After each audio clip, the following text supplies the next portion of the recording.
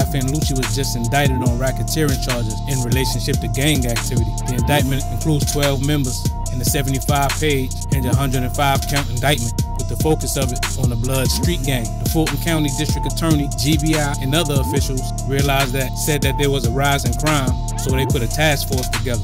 They used a YouTube video called Shine On by Lucci to tie together some gang associations. That's how Lucci and Bloody J was named in the same indictment. They also used social media posts. This indictment says that Lucci was tampering with evidence and also assaulted someone by strangulation, which was in a rival gang. Lucci's lawyer says that he's not involved in any gang activity, and Bloody J, who's currently locked up, phoned in saying the same thing.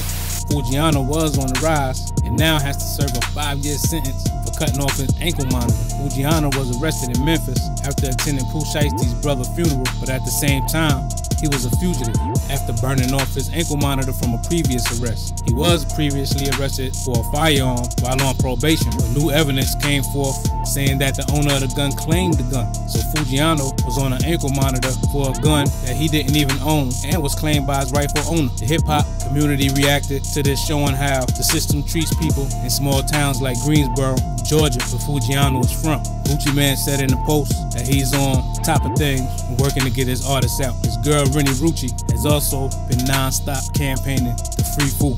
Quando Rondo was shot at while parked up at a gas station after leaving the show. He was at one of his shows and only a couple of fans attended, and it went viral on the internet because there was only about 20 people in attendance from the way it looked. Police said after the show and at this gas station, someone opened fire from across the roadway and struck one of his people in the hand. He had to go to a local hospital, and police said that Quando Rondo crew was gone from the gas station by the time they pulled up. Quando Rondo is yet to respond, but stay tuned for more news.